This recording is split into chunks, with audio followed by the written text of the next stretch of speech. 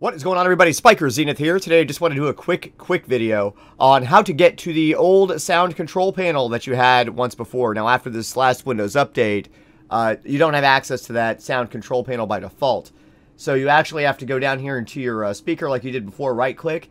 And now there's volume mixer sound settings, but the old control panel is missing. If you click Open Sound Settings, you're brought to this screen, and you could probably do everything from here, but there's like advanced settings and things like that. I haven't messed with this too much. There's like advanced preferences down here and whatnot.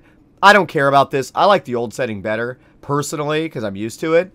Just go into your sound control panel right here on the right-hand side. They didn't get rid of it. It's still here, and you can still, you know, see all your microphone recording devices over here. I find this easier to look at because I'm familiar with it.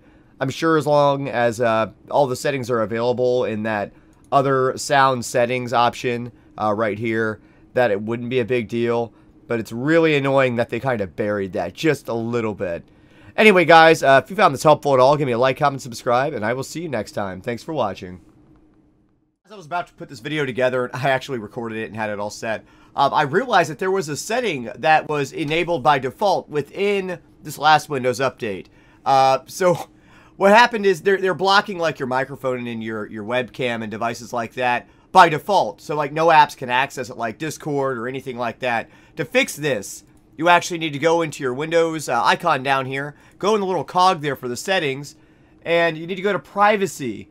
Now, on this little guy, it's going to have, like down here at the camera, click camera, allow apps to access your camera. This may be turned off by default. And also go into your microphone, and that may be turned off by default. You want to allow apps to access your microphone otherwise. Guys, I just wanted to append this, and there's my buddy getting his microphone working right now, and that was really stupid. So, alright guys. Well, if you like what you've seen here, hopefully this helps somebody. Give me a like, comment, subscribe, and this is the actual end of the video. Thanks for watching.